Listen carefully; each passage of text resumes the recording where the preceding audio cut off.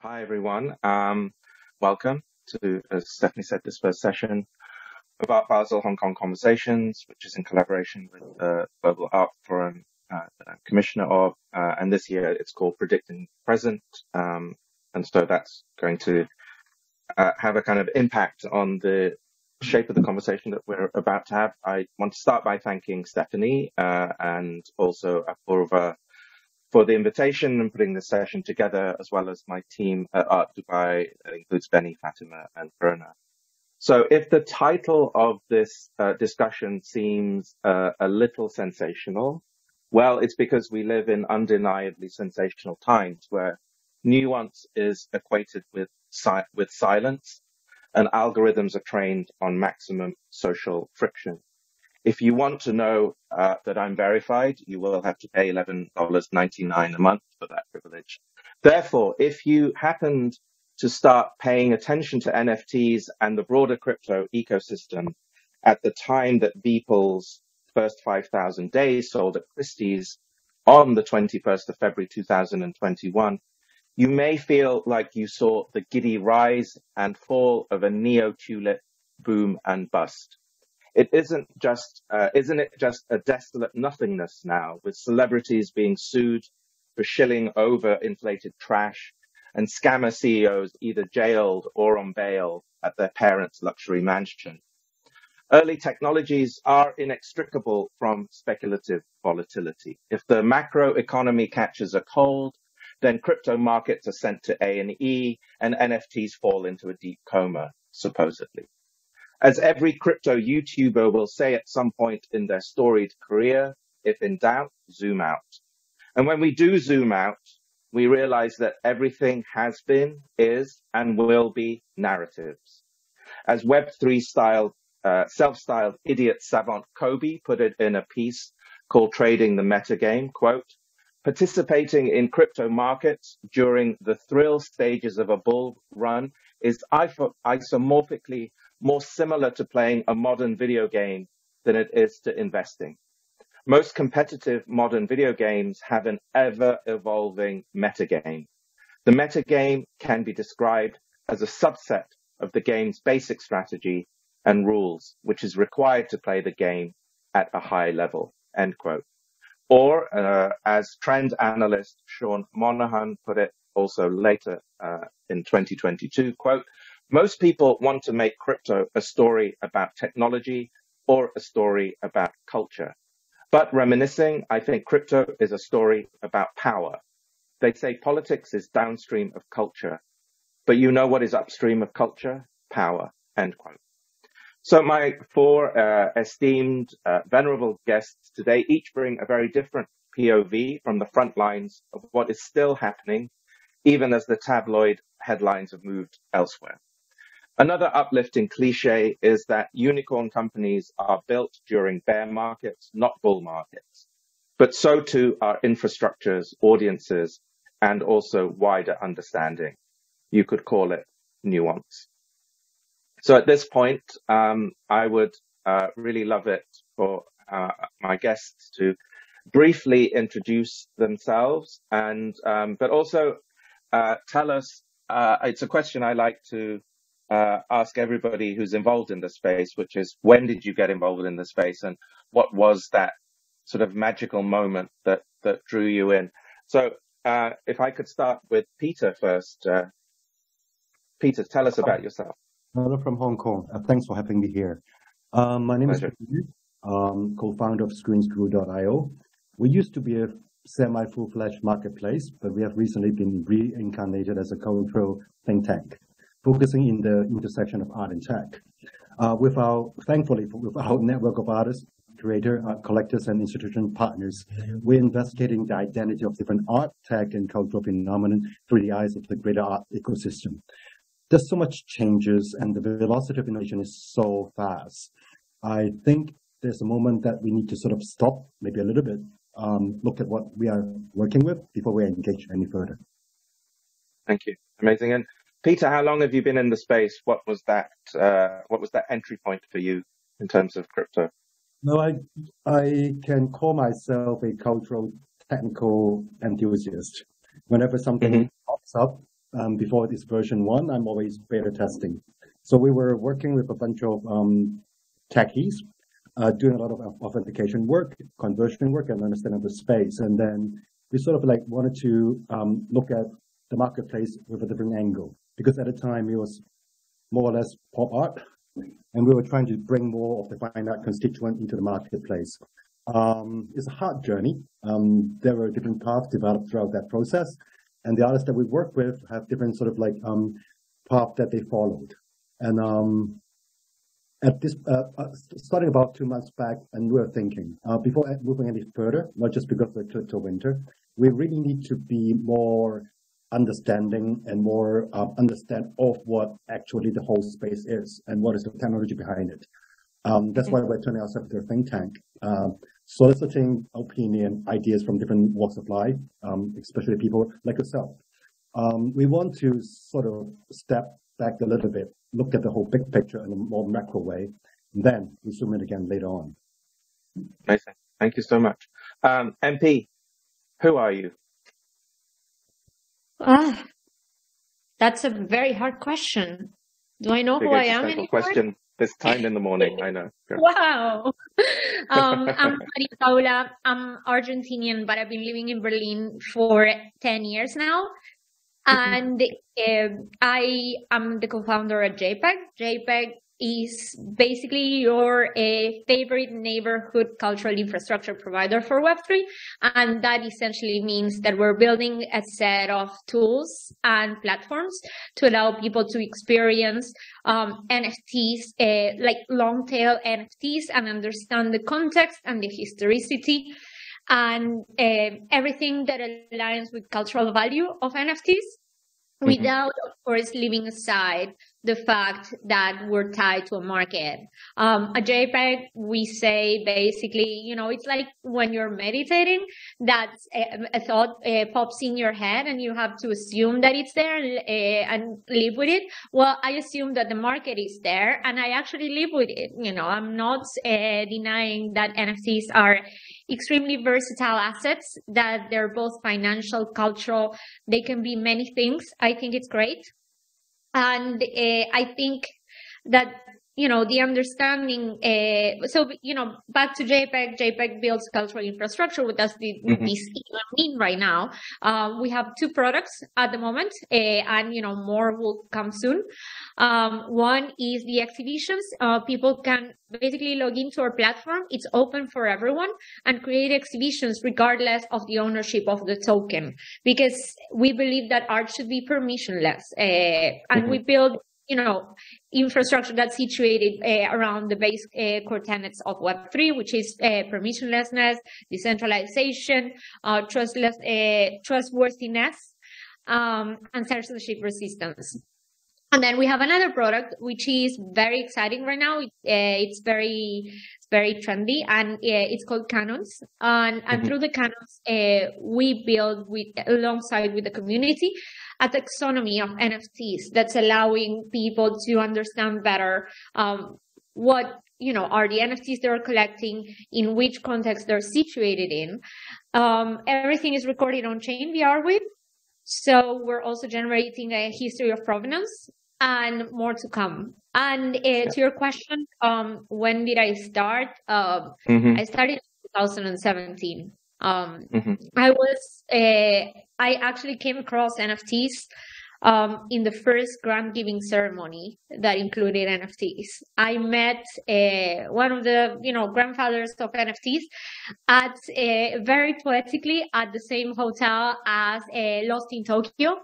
It took place, and I learned about NFTs in this hallway. I was taken. I thought it was a fantastic case for provenance.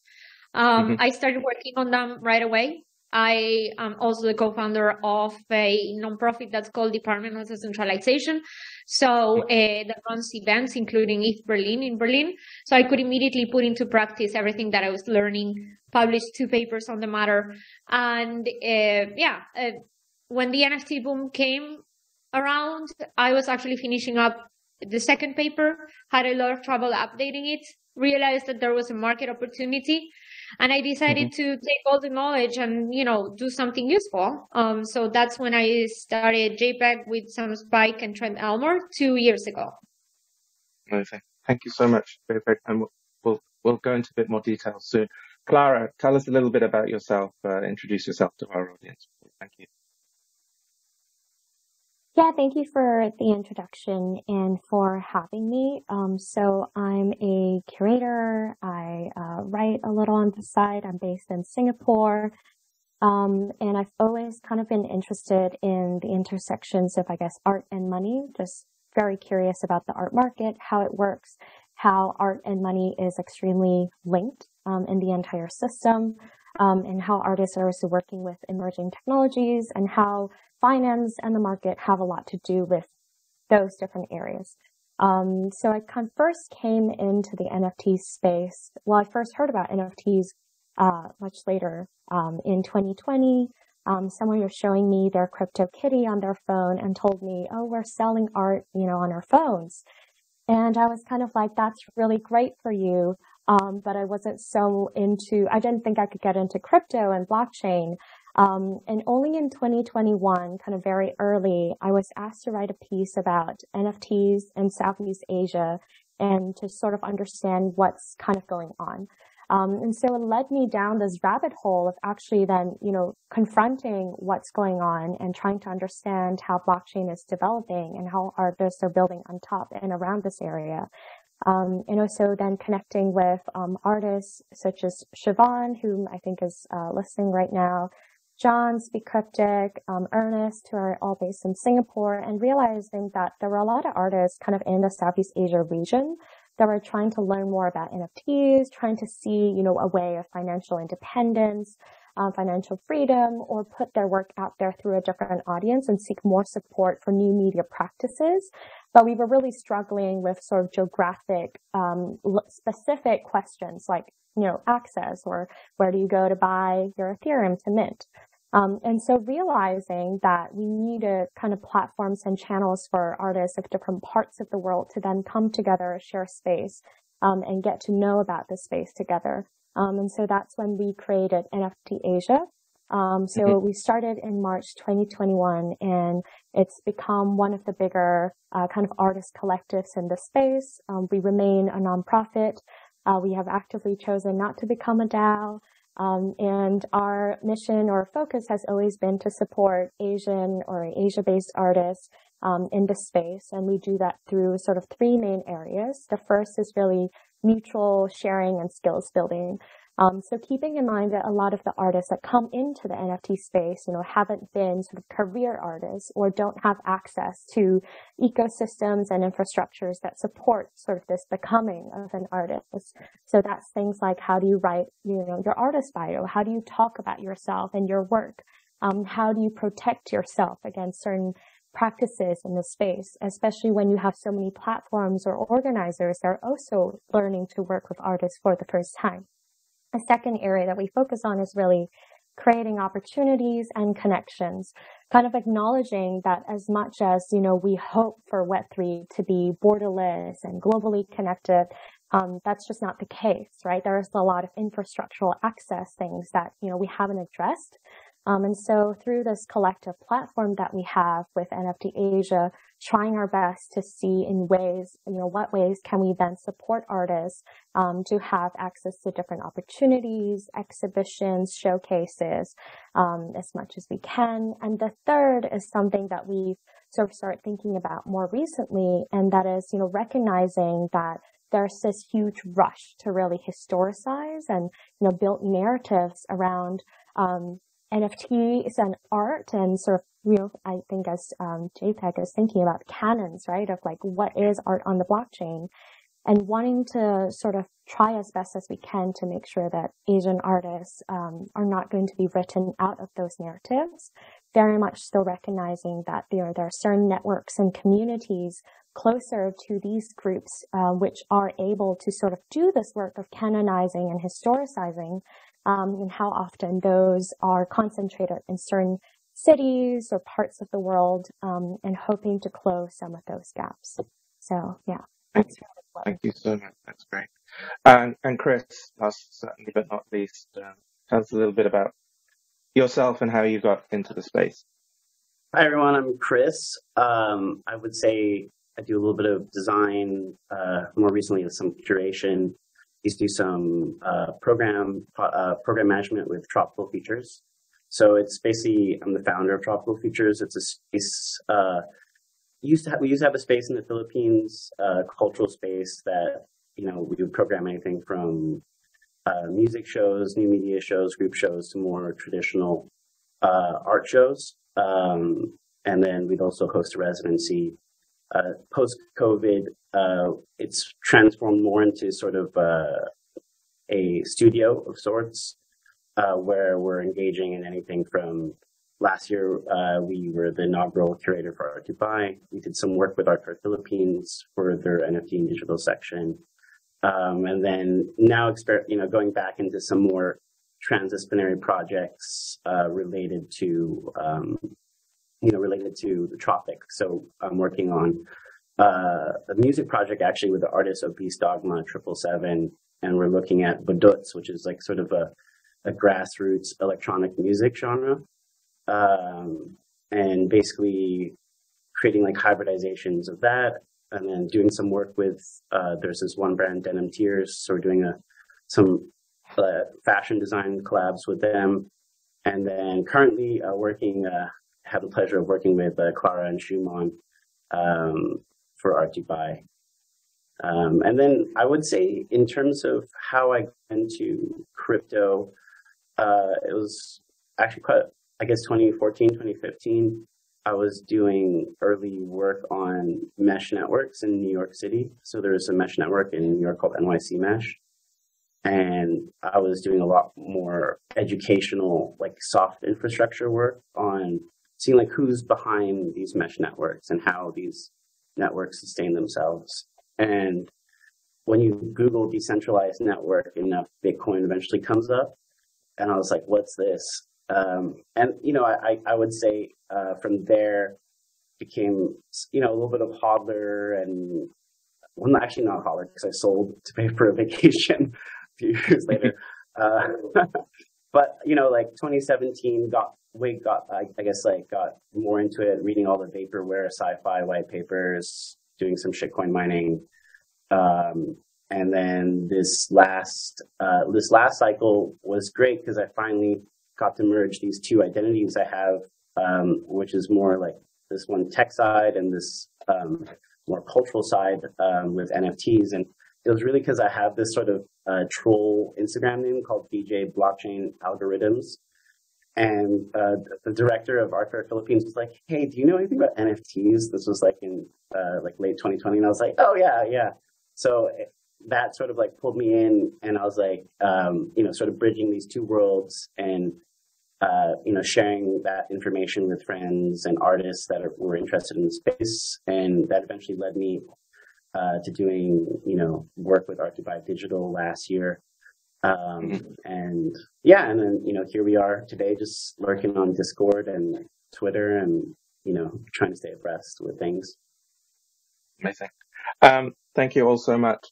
I'm going to slightly derail the sequence. I know you've all prepared some slides, but you've all sort of brought things up that I actually want to get to a lot sort of sooner than I'd planned, perhaps. But one of the things I'm really keen to get your opinion, your take on, is something I would call institutional endorsement. And so just over a week ago, we saw the Centre Pompidou announce its first acquisition of 18 NFT-based works that will enter specifically, and I think it's very interesting, the new media department permanent collection. There's a show that will follow soon on.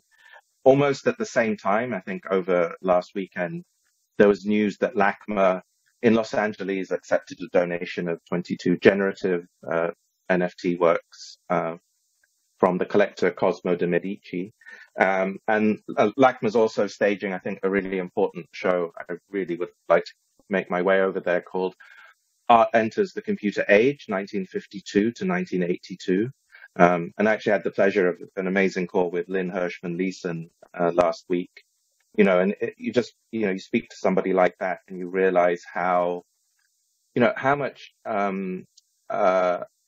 intentional blindness there was towards digital art for decades. And now there's a sort of maybe finally a sense of wanting to catch up. But that wasn't necessarily there when it was happening, when someone like Lynn was producing work in the late 60s and 70s.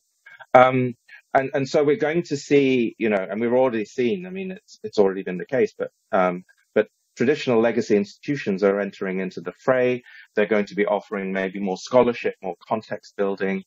And of course, Art Basel and Art Dubai have foregrounded these activities in these markets. So I want to ask each of you about your opinions regarding the sort of legitimization of digital and NFT art by legacy institutions. Because, again, certainly on crypto Twitter, it's a very heated and contested topic. Many people would assume that it would be universally well received, but that isn't necessarily always the case. So perhaps Clara, I would like to start with you about how do you feel about this recent kind of legacy legitimization of NFT work? Yeah, I think before sort of responding directly to that question, I just want to backtrack a little and say that I'm of the opinion that, most of the times when we're looking at works that are minted as NFTs, there is this important distinction of what is on-chain, sort of fully on-chain artworks versus sort of artworks that are then minted on the blockchain. And oftentimes when you really boil down to it, works that are NFTs are not always necessarily so different from just digital and new media work in general, which, as you pointed out, has been around for decades and, it rightly deserves more institutional support and scholarship. And I am of the opinion that if there were more sort of spaces with sort of resources as well as certain kind of networks and eyes that could give more consideration, especially, of longer form kind of discourse or narrative building to the space, one that is currently rather market oriented and very much subjected to kind of the ups and downs of the market. That overall the kind of like crypto art ecosystem or just the blockchain ecosystem could benefit, bring closer to wider cultural discourse, but also that it's important to sort of stop and ask ourselves, because it also seems like not just in the institutional collection side, but in just, for example, your Sotheby's and Christie's working together with NFT collectives or platforms and bringing artists into the space. And the fact that a lot of artists have been very open to being a part of these sales, does it, sort of signal that eventually all of these different ecosystems are just going to merge? And if so, then what happens to some of the openness and decentralization, that shifting of power that you were speaking about earlier, that, so many of us came into the space seeking? Yeah. And MP, I mean, as you mentioned, one of your major initiatives at JPEG is called Canon. And so could you tell us how do you feel about, because there's a sense in which, I mean, some of the work, a research initiative that you and Stina Daya, and I think Chris Tara, put together at Berlin, recently, attempting to sort of historicize let's say the Berlin scene. And the interesting thing is, even though, these technologies and these cultures are certainly in the span of, let's say, art history, relatively short, they still have histories. There are still kind of canons, there are still pioneers, et cetera, How do you feel about this recent institutional interest and admitting works into permanent collections? So the first thing to understand, obviously, like the use of canons in my product is ironic in a way. It's tongue in cheek. I do believe that there is a new art world brewing in Web3, and I also believe that there is a new awareness from institutions that want to get like genuinely accustomed, and they want to be genuinely in. I also think that and these attempts specifically the Pompidou attempt feels legit. I don't know about the other one. We can discuss it later as well. I feel that with respect to the other one and the claims that have been made that were ahistorical and disingenuous, that makes me a little bit more skeptical of that one. Then again, I haven't seen it, and of course, I don't talk to Kosomo, I don't talk to Lagma, but I feel that in the light of us doing work and institutions like Furtherfield doing work before us in this field and not getting credit ever, I feel that this is an unrewarding work. Working on historicizing, contextualizing, researching, and not making big numbers,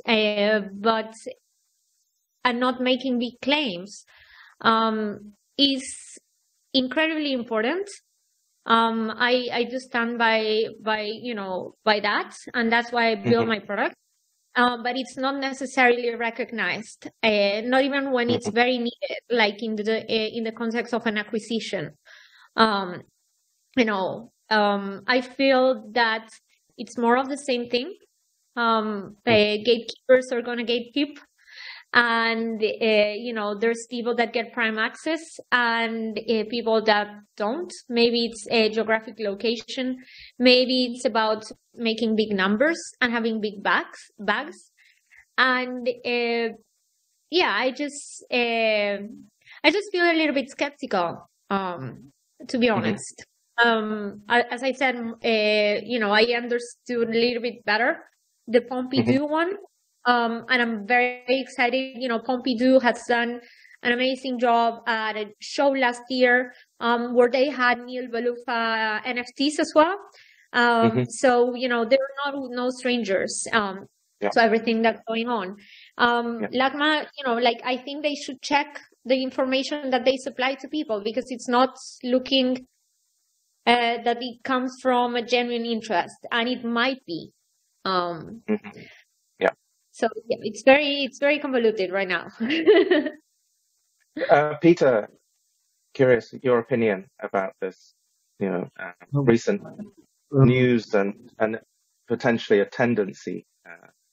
How do you feel about it? I think with over 2 billion screens in our pocket, the legitimization of digital art is inevitable.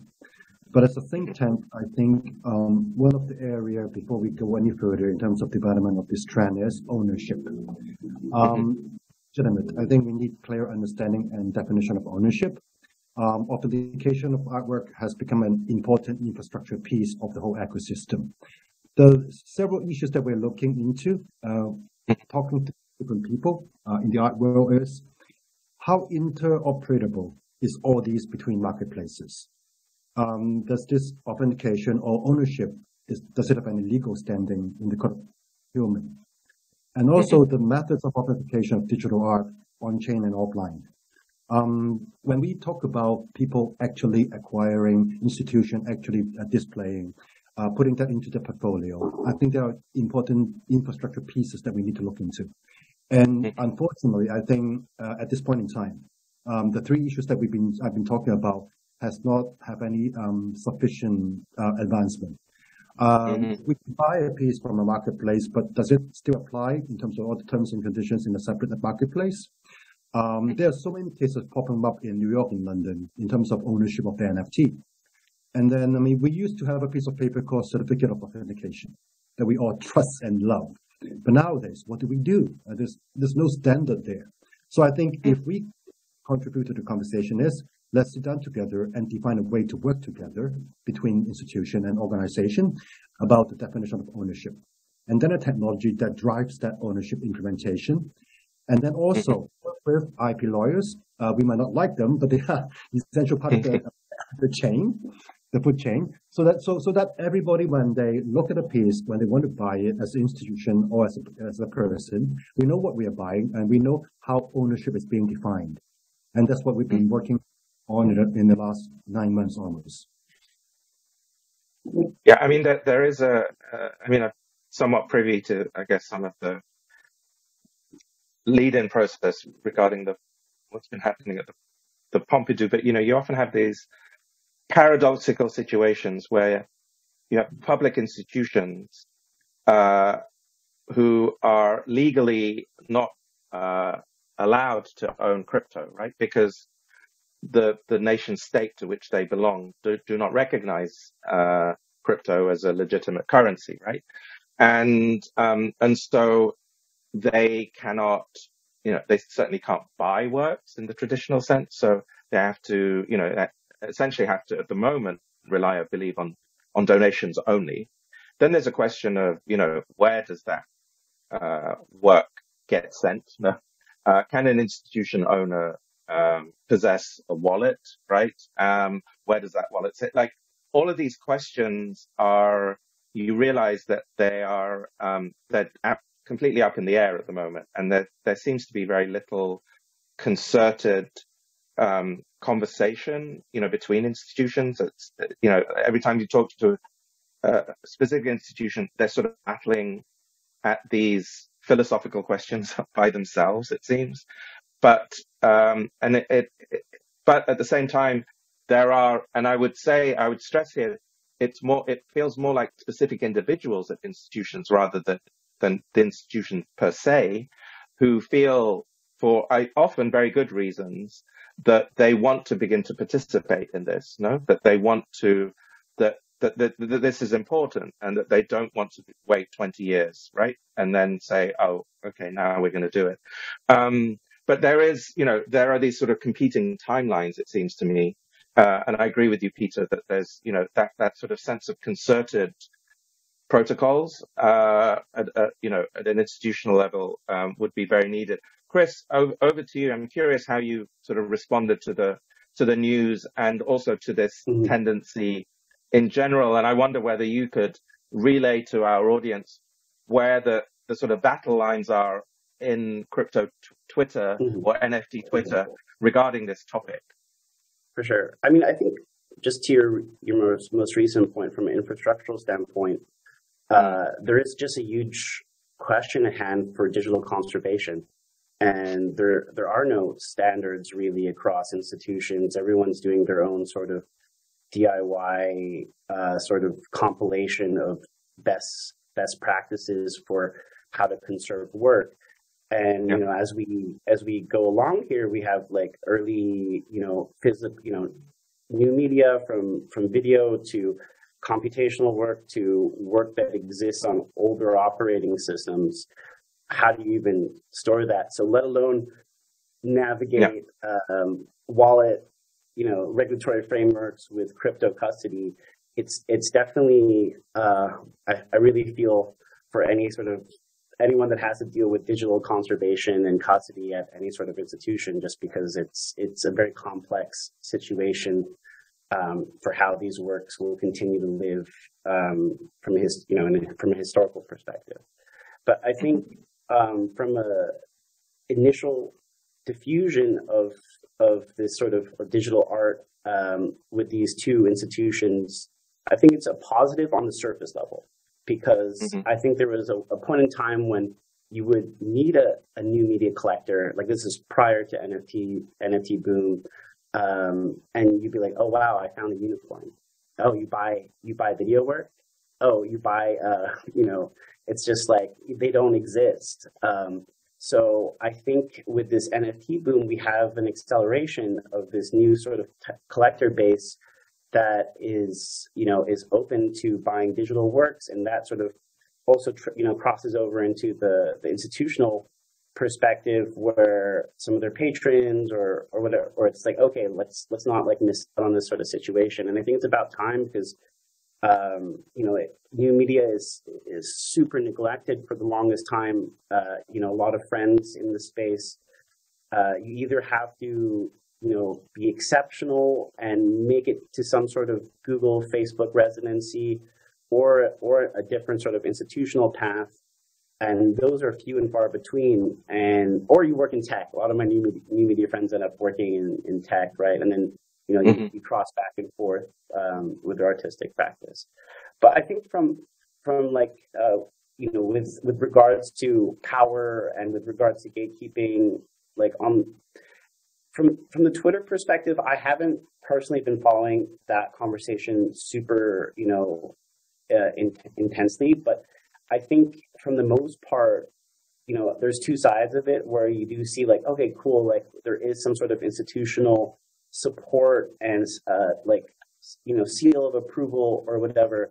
A lot of people don't care. I think the average NFT trader does not care about LACMA. They don't know what Pompidou is. Obviously, you do have in that subsection of NFT collectors in the art world, yeah, you do have people that know about that and know about the trad art sort of dynamics.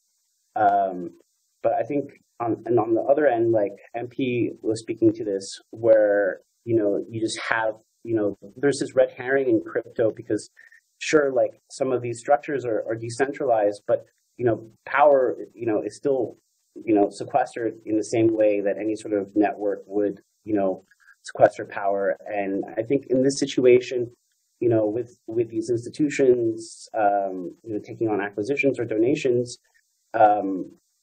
we have to question that, and we have to question the works that are being acquired. And it's important to look at the broader spectrum because there's a lot of amazing work out there in the space, but they don't get the time of day because we don't have some NFT whale pumping their bags on Twitter. So I would say like I'm neutral with a slight pause. I want to be optimistic, but for the 51-49. Yeah, 51-49. Yeah. So it's good, but it's it comes with its challenges as well. Yeah. Well, that really leads me, seamlessly into the next question, which is really about markets. And as the adage in the crypto space goes, we're still early. Maybe there's a differentiation of just how early we are.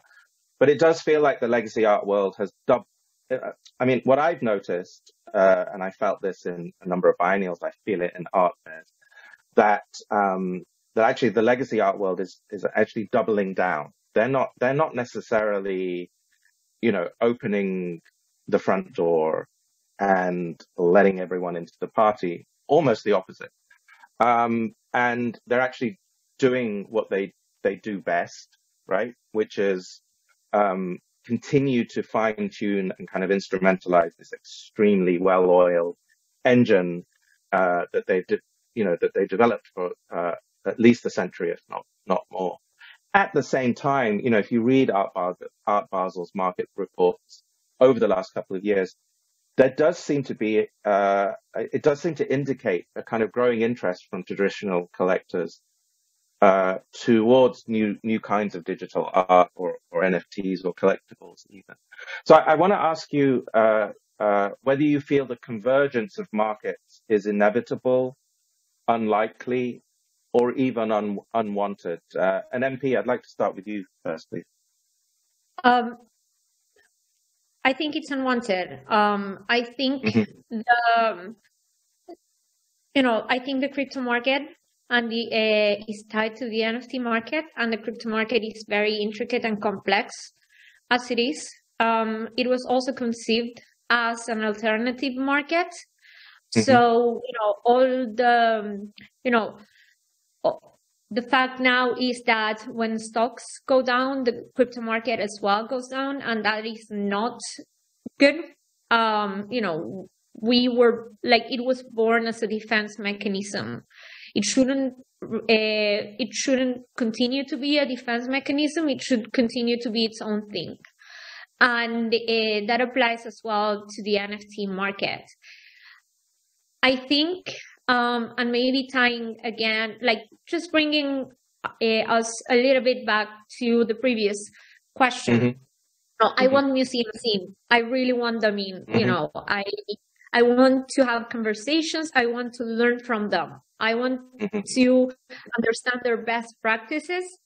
And I'm sure the crypto market would really, really benefit from understanding the social codes, the different fluctuations, the different trends in a traditional art market. It's very interesting. It's also intricate and complex. And there is a new, like a different layer of addition where, you know, like social codes reign supreme, and the NFT market feels like a lawless land. You know, there's not you know, social pressure against flippers, which I think is a good thing. You know, to have that social pressure on, you know, you're buying art. You're not buying, you know, a random coin. You're buying art. So, you know, we could learn from each other. At the same time, I think that museums should experience the full Web3. They should get in. They should get wallets. They should learn wallet best practices. They should get in ENS. For a museum to not have transferred the NFTs to a wallet, that's a red flag as well. I understand that publicizing the wallet might bring unwanted spam as well, but that's where the human layer comes in, and both blockchain and the museums need the human layer. So you have a wallet, you have a market, but you need, you know, human legitimacy and human communication to validate all of that. So, you know, just to separate everything makes sense, because from a holistic perspective, because we both need things from each other, but the truth is that the things are very complex and there's missing pieces on both ends. Thank you. Peter, I want to ask you then about, I mean, your kind of approach to markets and whether this sort of sense of convergence. I mean, before we were talking about institutional kinds of convergence, and of course these are interrelated, but what's your feeling here in terms of the convergence? Is it something inevitable, or like MP, is it unwanted? Not sure I can answer that question, but I think to answer that question, we've got actually two different genres, two different areas of discussion. First of all, is the creation of art. We ran a exhibition online with a whole crew of women artists back in December. And when we started to do the curation, looking for artists, we find out that there are these people who actually have their root in the artists in fine art, and they're exploring different tools in the technology side. We call them artist coder. And then there are a bunch of computer science graduates, PhD in animation from the tech side. We call them coder artists. These people have different aesthetic. These people have different aspiration for their creation. I mean, when I talk to one of the coder artists, the high point of their creation is, oh, my database is not biased. I mean, that might not get a fine art artist excited, but to them, that's sort of like the eureka moment. So if we are asking whether in the market, the artists are going to converge, my answer to that is no, it's not likely. Because it's always going to be a art-centric or a tech-centric or art initiative and a tech initiative that is going to be very different in nature. Then I flip over to the collector side. We are familiar with traditional art collectors, visitors of art galleries and galleries. I think they have their own framework of collecting, which is quite different from the newer generation. If you're talking about the active digital new generation art collectors, they're probably in their 30s. They probably are much more tech savvy. These people are data centric. They are very self-served. They're very influenced by social network. So this bunch of people are very likely to be considering themselves to be more self-determined in their own ways. Not so much influenced by the writings of the canons of the academics or the support of the traditional infrastructure. So I would look at it as one is being influenced by this ecosystem been building around for a few hundred years. But flip on the other side, the digital art collectors probably are going to be your tech-savvy, digital happy person. So in terms of collectors, I don't really see them being urgent. But then with all these four matrix in the corners, is for people in the art industry, buying, selling, trading, to somehow create a way to serve them. I think that's the challenge for the art world to answer to. Fantastic. That's super interesting.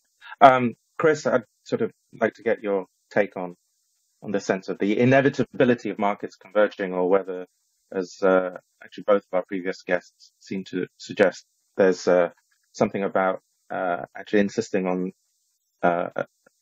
actually the opposite of that, perhaps. Well, I definitely think there's a new collector that has been created, right, in the last 3 years. Whether or not like different collector types will converge is, I mean, like, you're going to get a Venn diagram, and I think you will get obviously some sort of convergence. You'll get some sort of Web3 collectors that will start venturing into the other side, and vice versa. I really think it depends on the demographic of the collector and who's in their ear. I think you might have maybe an older, a more traditional collector that maybe listens to an advisor. Depending on that advisor's taste, hopefully they have good taste. But to Peter's point, actually, like, you do have a lot of social bias towards collecting, and I think it's quite obvious too in the games that we play with NFT collecting or PFP collecting in Web3, and you do have the same sort of dynamics of, like, maybe a cause and Murakami collector buying a Bored Ape Yacht Club versus maybe someone that's more nuanced and is buying a certain type of I don't know, the emerging artist out of somewhere versus really being influenced by what's hype. So I mean, it's a hard question to answer. I don't think there's going to be convergence. There will be overlap, and I think there will be there'll be moments that will play together and stuff like that. But I think maybe from a long-term perspective, you could see a moment of, like, financialization, in the sense that maybe NFTs become standard COA across galleries and stuff like that. And, and I think that's from that sort of 3, 4, 5 year trajectory where, the use case of an NFT in terms of proof of ownership is, a low hanging fruit, right? Like, minting an NFT for my painting, and that's great. It's great archival practice and documentation. And, we're starting to see galleries use this sort of very standard approach to the technology. There might be a point where certain galleries are like, well, our inventory is listed on this marketplace, and if you want to, you can buy it. So there could be that moment in the future where certain galleries do go full, maybe we're not even called Web3. They're just saying, like, well, our inventory is listed on XYZ marketplace, on Blur, OpenSea, whatever. And I think that's where you could get a convergence, where you do have, like, the gallery holding the physical works, and people could buy and sell it. I mean, maybe some of these galleries, they want the liquidity, they want the velocity of these sort of markets to be applied to their own works. And I think there's that sort of meme. I'm pretty sure I heard this off New Models, where it was like, blue chip collectors are like the OG NFT traders, right? Because they're just pulling up and buying off PDFs, and they're like, yo, yeah, cool, send that to my Singapore free port, send it to this free port, and so on and so forth. So, I think maybe to go, in a big circle, in a longer time horizon, there could be convergence from more of a market and, like, sort of a technical standard perspective of adoption, Yeah. Great, thank you. And Clara, I mean, you're curating the Art Dubai digital space at Art Dubai. It's the second year of this initiative. And the interesting thing I think about how that was set up by Chris last year was it is, if you look at the cast list, there's a mixture. No, you have traditional galleries that have pivoted to some extent towards this new space. You have galleries that have only ever dealt in that, and some of them are bricks and mortar, some of them aren't. And then you've also had DAOs and other more kind of experimental communities like NFT Asia or Cyberbat. And I mean, how do we read something like Art Dubai in terms of this idea of convergence? Yeah, I think with Art Dubai Digital, I think we're very much attempting at least a bringing together of sorts to, and we do see, and I have to say kudos to Chris and the fair directors for their kind of forward-thinking open-mindedness that as a fair, we're not just working with brick and mortar galleries, but, we've also opened the section up to actually think about how do you reflect, in a traditional art fair setting of a cultural infrastructure and ecosystem that's actually being challenged and shifting. So, you see sort of galleries that have been operating for decades, collaborating with brand new kind of Web3 based entities. We have a collector fund, 6929 fund, that's, a minor sponsor and actually exhibiting works from their collection as part of the section. So you do see that, on, I think both sides of the coin, there is this, at least from, some of the players, there is this willingness and want, to bridge, to think about how different art worlds can come together. How can we speak to each other? How do we work on this translation to then, hopefully better both parts of the ecosystem? I think as MP was also trying to get at. But sort of in my own work prior to, this month, I was also running a space in Singapore that was very much kind of in this traditional art world. And, I would interact with a lot of collectors from this traditional art space, and they're very curious and interested that, they want to know, is there anything interesting in the NFT space that I need to get to know? Are there any artists you would recommend that I look at? But I think in order to actually, have someone, from that kind of background become very interested or even embedded it someday in this ecosystem is still a very long way to go. And I don't know if that's, even something that we're really pushing for. But on the flip side of the coin, I do see a lot of collectors from that like crypto whale trader, background that's actually starting to get really curious about what the work is about.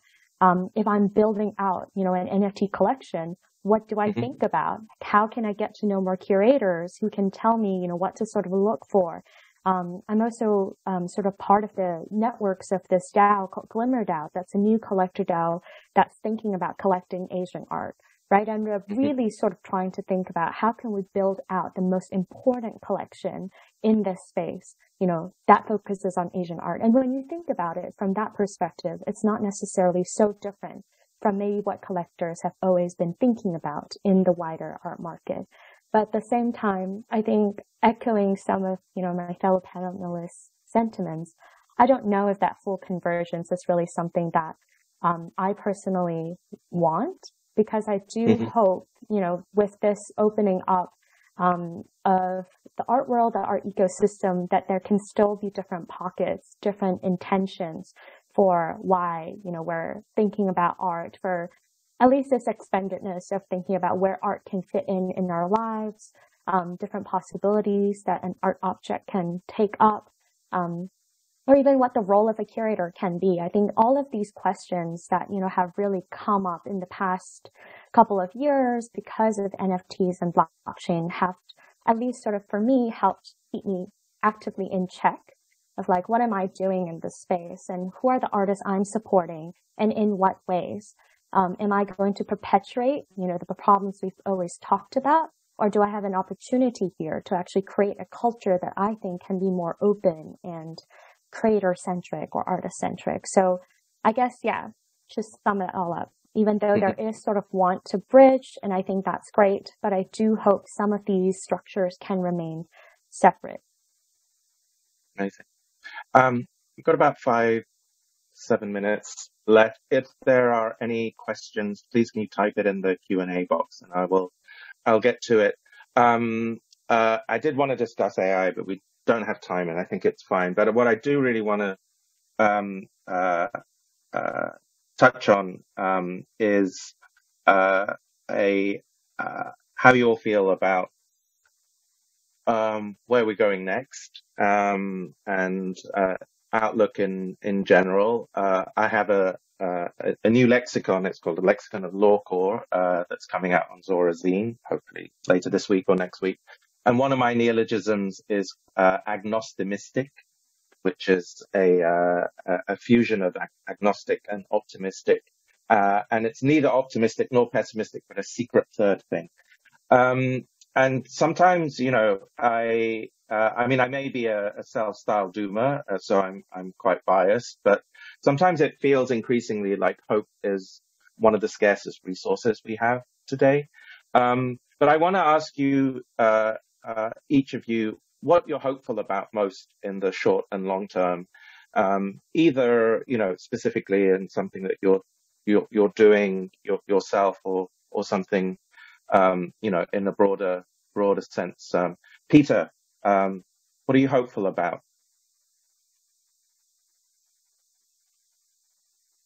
Oh, sorry, we can't hear you. Oh, you're muted. So, to start that, I want to share a quote with you from the CEO of Apple, Tim Cook. He was saying, I don't understand what metaverse is. I think the velocity of innovation is just too quick, fast, and immersive. In order to actually connect with anything, we should be more prudent in terms of what and how and why we want to connect with that. That's why I think what we do at our think tank is we're concerned and we're investigating a lot about the identity of things. The identity of art, the identity of collectors, the identity of the artists. I mean, without knowing the identity of all these, how do we engage with them? So coming forwards, we would put a lot of effort into talking to different people in the industry, try to figure out the it of each of these entities, and trying to get to the bottom of the most intrinsic and primitive understanding of what they really are before we engage. And I think, although we are so-called in a crypto winter, but the first generation bubble is always good. I mean, that's when the actual innovation and actual infrastructure gets built. And I want to see if we can all help contribute to the infrastructure of knowledge by understanding the identity of all these things that we are trying to engage with before we go any further. That's what my think for the next near future. Amazing. Thank you so much, Peter. MP, what are you hopeful about? What we're building, actually. I think that not only what JPEG is building, but what other communities adjacent to JPEG are building, and we are all contributing together, including Clara and Chris, that are part of, you know, my closer NFT community, is worthwhile. It's important. It's useful. So I'm hopeful about us, you know, continuing to grow. I'm hopeful about us building through the bear, and not only surviving the bear, because that's, you know, that's minutia, but actually, you know, making sure that what we're building through the bear has a future in a high hype environment in the next bull market, where opportunity cost for exploring in exchange for exploring culture is actually very high, so people tend to not do it. Right now, people have more time and they love to do it. So I'm hopeful about all of those meaning-making infrastructure builders. And I'm a little bit less hopeful about the wider crypto market and about the wider NFT market, because we live in an age of grifters and pathological liars that are taking a lot of the spotlight. Through that, Chris, sources for your hope. in the coming future? 2022, everything is a scam. But what I'm hopeful for, I mean, in the crypto sense, there's a lot of people building stuff right now. And there's a lot of things happening. There's people that are still active, and there's a lot of interesting narratives being constructed in, from NFT infrastructure perspective, where there's like loan platforms being built where you can take a pudgy penguin or whatever and get loan to value on that. That's fascinating. I hope that sort of infrastructure keeps developing. Despite prices and stuff, like things are finally, this, after a year of down only, this quarter has been quite nice. And I think, from a general perspective though, I'm just hoping for more love in the tropics. So this sort of music project I'm working on with Obese Dogma, also shout out to Gabber Modus Operandi out in Indonesia. There's like a really interesting moment here with, grassroots electronic music genres in the space. And I think I'm speaking more broadly on a cultural level too, but just seeing more synergies in the region and building off each other's sort of vibe and energy, and like sort of, contributing in that sort of direction where there's just more, I guess, from a contemporary standpoint, more openness to be self-referential and sort of supportive of our own, local, but also regional communities as well.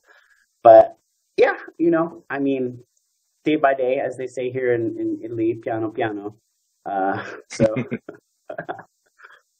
Amazing, thank you. Actually, Clara, there's a question that's come in, and I think you might be a good person to talk about this. How do we think about the presentation of digital art? Are the hardware screens keeping up?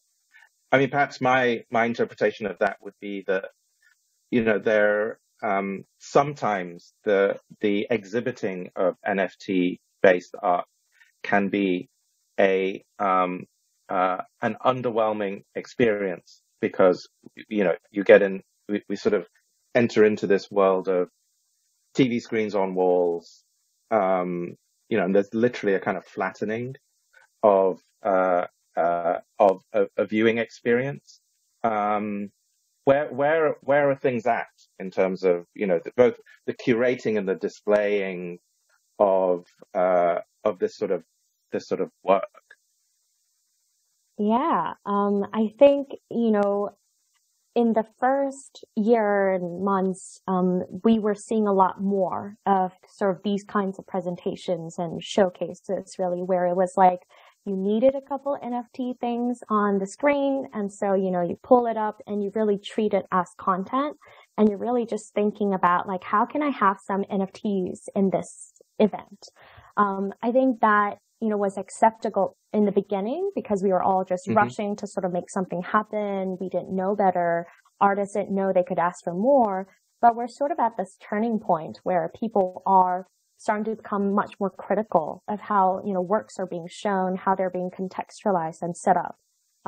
I've worked on a couple of shows focusing on kind of artworks minted as NFTs in Singapore. And my approach has always been that, like, it's no different from, a regular show. You're just thinking of a very different kind of context or thinking of a different kind of technology, and in some cases, even a different medium. But I think we can also look back onto decades of histories of, great media art shows, digital shows in general that have come before this moment, and consider if we're bringing digital artworks into the physical space, how are we enriching, that experience with the work? I think if someone goes to a show and they're like, oh, this work actually looks a lot better online, then, the curator didn't do a very good job. But I guess on the note of like technology or kind of art and tech, Chris and I were having this conversation recently. And again, a plug, I guess, for Art by Digital is we're actually seeing sort of, a lot more diversity, a lot more possibilities for the kind of technology that's developing around displaying art, not just kind of screens or like, easier display kind of protocols or mechanisms, but people really thinking about kind of room-side setups, sensory kind of installations, or AR, VR becoming more and more common as ways of experiencing digital art and bridging sort of physical and digital realities. So I think we're at this moment in which, we're going to start to see more sort of immersive possibilities in physical spaces, engaging with digital artworks. So that's something I'm quite hopeful about, the fact that people are asking these questions and hoping for better. Yeah. Fantastic. Thank you so much. We have run out of time. My apologies to my guests who I know you set up lovely slideshows, but I greedily took the opportunity to try and push this into a more of a conversational direction. I hope that's okay with you. Apologies to audience who were, looking to see more images, but I hope you'll agree each of our guests are incredibly handsome and beautiful and more aesthetically pleasing than any slideshow could ever be. So a deep thanks to Clara, to Chris, to Peter, to MP. Really, really appreciate your amazing insights, also your frankness, your honesty. It counts for a lot. Everybody who's tuned in now or will tune in the future, thank you so much. Your attention is very appreciated. Thanks again to the team at Art Basel, Hong Kong, and the team at Art Dubai. If you're coming out to Dubai, we hope to see you. And from me, Shumon Basar, good morning, good afternoon, good night, and goodbye. Bye.